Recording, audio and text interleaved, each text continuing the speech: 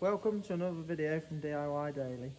Today we're going to show you how to replace the injector seals in this 1.5 DCI. It's on a Renault Clio today, and the customer complained of emission smell in the cab while driving. Just before we get into the video, if you wouldn't mind clicking the subscribe button to make sure you don't miss out on any future content. Right, let's get to the video.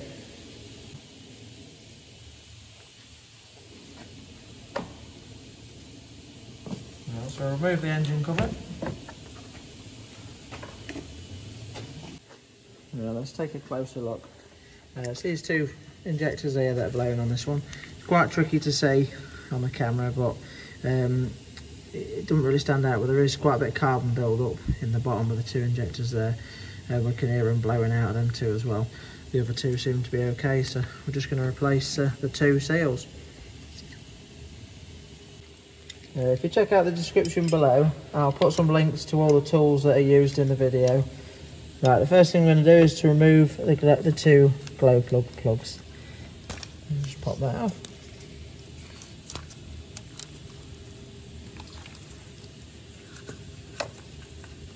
Once we've got the glow plug plugs out of the way, we'll take the injector connectors off. Now if you can just see, there's a little pin either side, and if you just nip that in, you can just pull the plug off there. That's one out of the way. The end one's a little bit tight there, so I'm just going to use a little screwdriver to flick the tab in.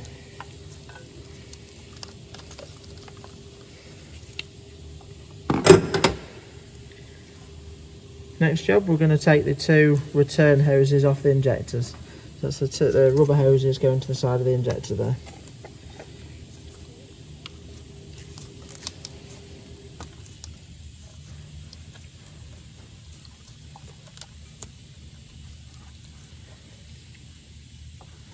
Now they're out of the way, we need to use a 17mm spanner to remove the high pressure fuel hose off the injector.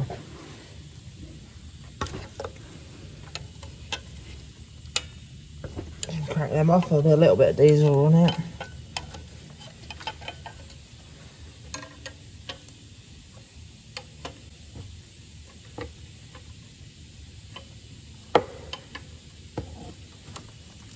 And you need to crack them off at both ends.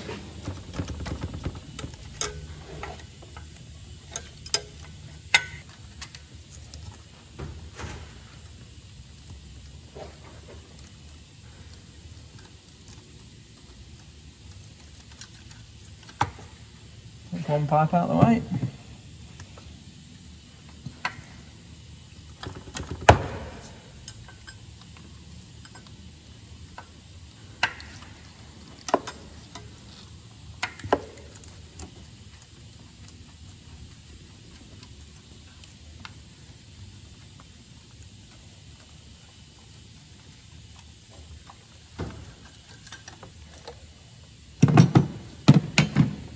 And that's the other out of the way. Now if you just take a closer look, you'll see that we've got two bolts just holding the fork there, which holds the injector down. So T45 Torx that you're going to need to use for that.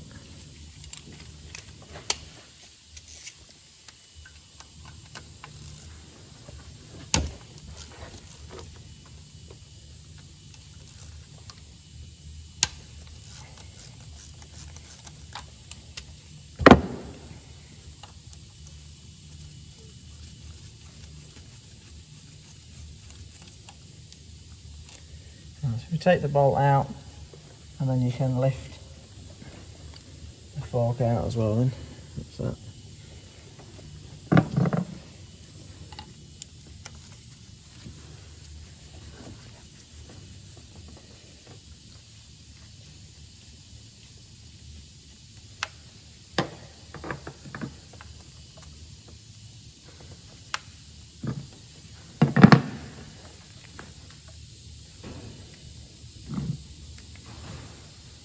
Right, now that the forks are out of the way, if you look a bit closer, you can see all the carbon build up in the bottom there.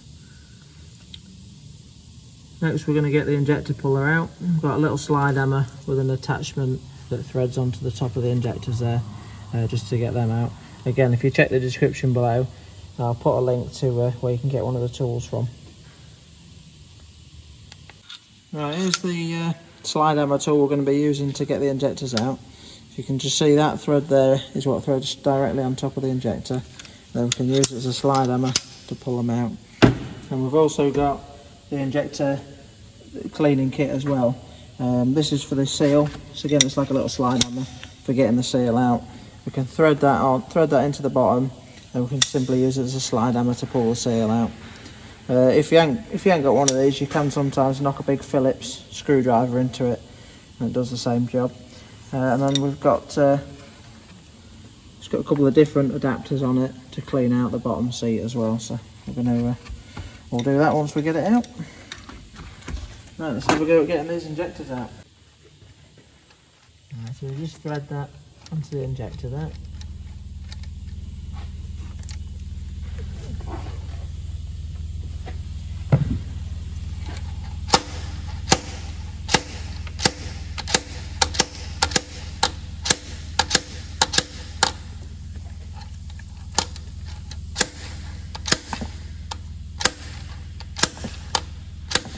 With all the carbon build up, it can get really tight sometimes.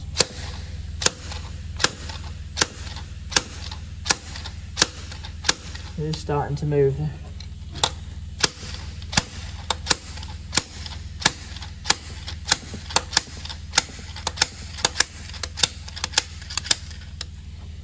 Let's just have a look in the bottom there as it's coming up. You can see all that carbon again has been sat all around the injector.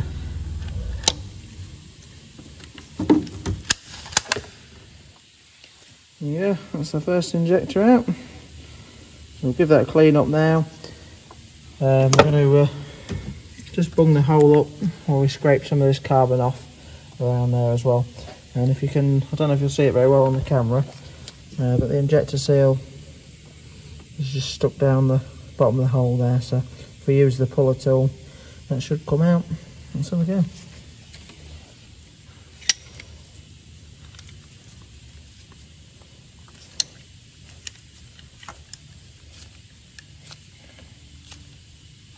So I'll thread that into the seal. Give it a knock.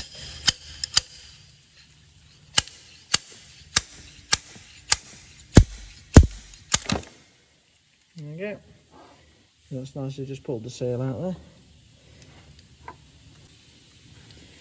Right, I'm just going to just be careful with the injectors. If you're going to take them all out, just make sure you put them in an order, because the injectors on these are coded. There's a little number around the top there, and they do need to be coded via a diagnostic machine to say which cylinder they're in. So if you're fitting a new injector or a second-hand one, you always need to take note of that code. You can just see it there. And then you'll need to put the code in with a diagnostic machine as well. So you need to make sure that that goes back in the same cylinder. So just before we clean them up, we'll get the second injector out. See if this comes out as easy as the first one.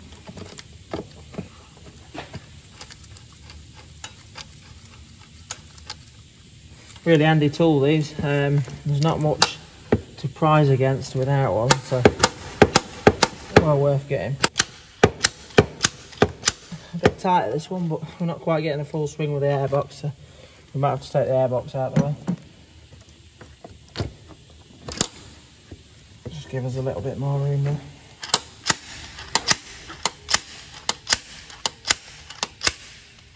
That's it, cracked it out there. See that one again, this one's brought the seal out with it, save us a job, but see it's pretty well gummed up there.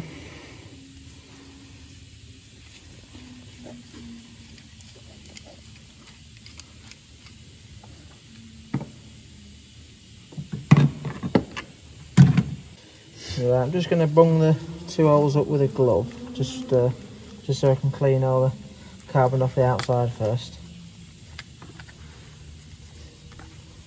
Anything in there, just a bit of a rag or it'll do. It's just don't really want anything falling down into the cylinder.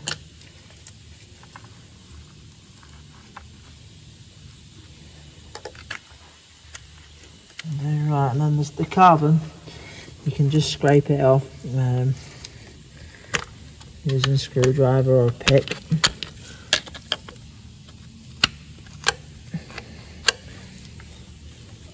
This isn't too bad, really. I've seen a lot worse.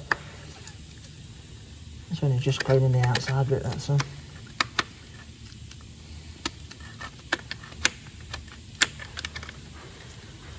That's cleaned up. I'll take the gloves out and clean the actual bore on itself. We'll just quickly clean the injectors up, and you can pop the new seal on there. It might not hold on very well, so you might just want to dab a little bit of grease on it, or either that, or you can just drop it in the oil first. Just make sure it's flat, and then seat the injector to it. But just before we do that, we're just going to clean the bore holes out with the. You can see it's just got a reamer on the end there, and then the little cutting tool there just to clean the seat up as well. So you don't have to do this, and you can just scratch it, but it does just help and guarantees you'll get a better seal.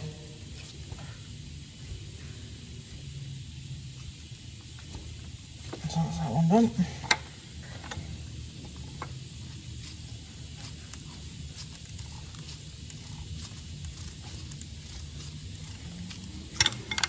That's that done. Now, just before we seat them in, I'll just get the airline and just give the cylinder holes a quick blow out.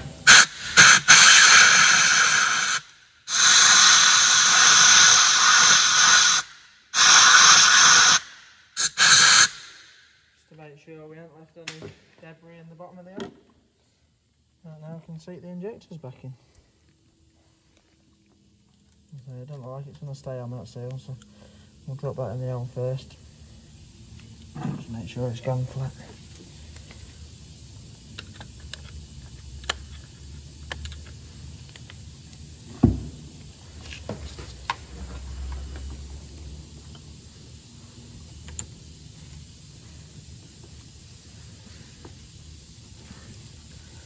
Slots in a bit nicer than the last one come out.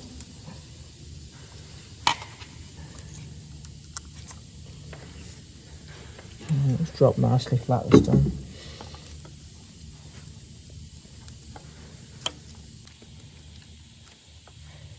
Right, that's both injectors back in.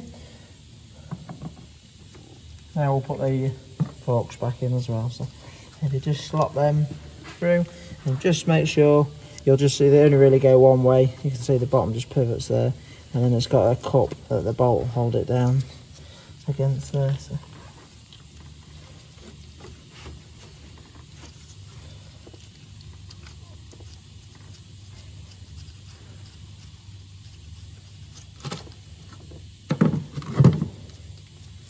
As well, just thread it in by hand first, so you know you're not cross threading the bolt.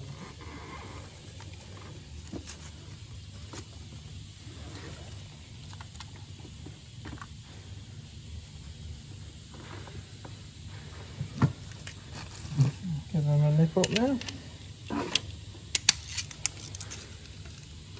They don't need to be too tight, but it's a good nip on them.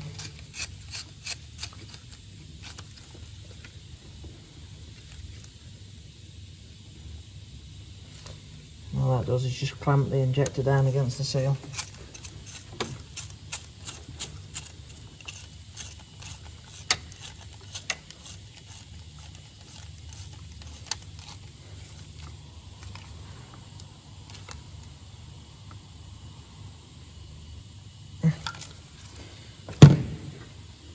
Right, so we're going to do a reverse of what we did earlier on, just put everything back together now. Let's start with the high pressure pipes first.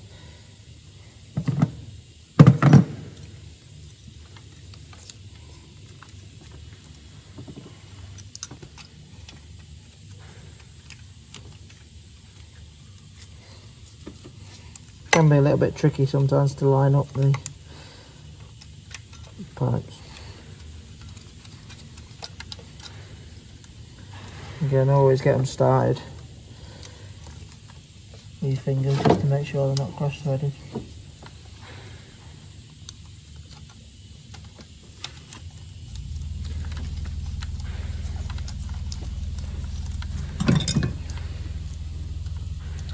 Again, they don't want to be over tight, these. Do just need a bit of a nip and soon damage the threads on them.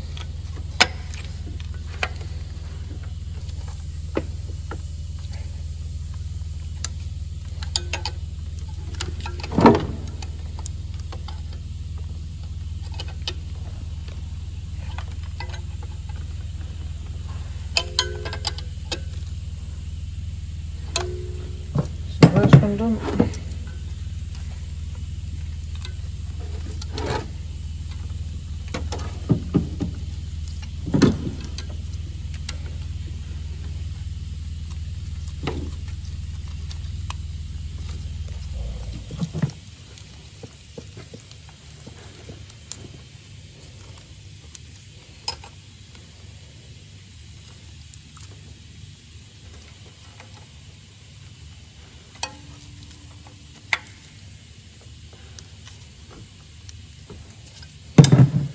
Now I can put the return hoses back on.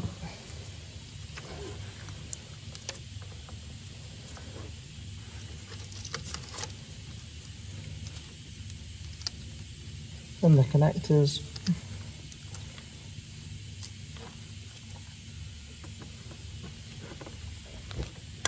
Just make sure you hear the connector clip and you'll know it's properly gone home then.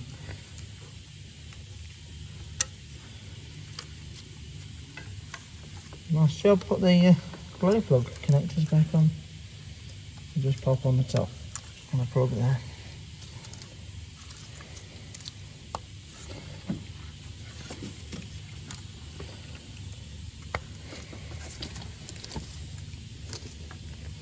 Right, now just before we put the engine cover back on, we're going to start the engine up now and just make sure that it's sealed and make sure we've not got any fuel leaks from the return pipes or the high pressure pipes. Took a few cranks to fire it up because the fuel pipes have been off. Fuel just ran back a little bit. We do actually have a primer on these, so you can pump them with the hand primer if you need to, but I want that back to start. So, but everything looks sealed up nicely there. It's not chuffing, can't see any fuel leaking. It's probably ideal to leave it for about sort of 4 or 5 minutes just running to keep an eye on it, just to make sure everything's alright. If you've got any questions or any feedback, just leave them in the comments below. So this is a 1500 DCI and a Clio, but we're seeing quite a lot of the Nissans and some Renaults as well. They're all pretty much the same setup. That's how it's done. So hope you enjoyed the video. Thanks for watching, and we'll see you next time.